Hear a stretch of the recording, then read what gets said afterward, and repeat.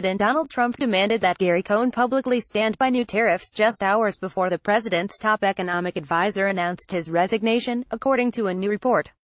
Bloomberg's Jennifer Jacobs reported that Trump asked Cohn, who was vocal in his distaste for the new trade measures, if he was on the same team when it came to the new tariffs on steel and aluminum during a meeting at the White House on Tuesday. Cohn did not reply, according to the report. The former Goldman Sachs executive pushed Trump to reconsider the tariffs over the past few days, even setting up a meeting with executives from industries that would be hurt by them. Despite the push, Trump has remained steadfast in his desire to implement the tariffs and even suggested that a trade war could be beneficial to the U.S.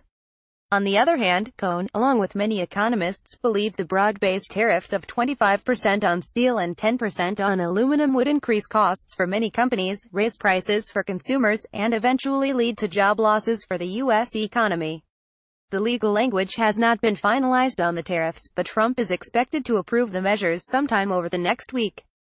Cohn's departure brings to a close a wild rise in the White House, during which he almost departed after Trump's response to the violence in Charlottesville, Virginia, and was also reportedly considered for chief of staff and the next chair of the Federal Reserve.